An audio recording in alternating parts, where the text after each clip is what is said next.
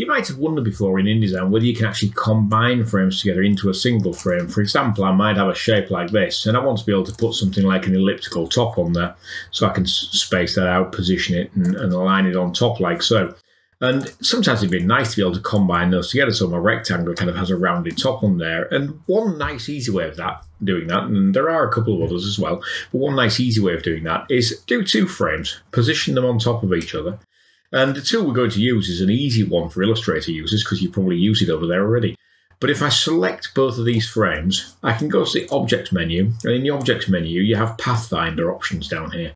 And this is something that really comes straight from Illustrator. And go into Pathfinder and just add these together, and you've then got a single frame. So with that single frame, I can do things like hold the text in there, and you'll see that's functioning like one frame. If I align it, for example, select all paragraphs, of course. Or right align, center, etc. And it works like a single frame. And similarly, if I was to place an image in there, it'd have exactly the same effect and function like a single frame. And you can use this with 2 frames, or you could do more if you wanted to as well, and combine them all together into a single frame. Hopefully that's some help.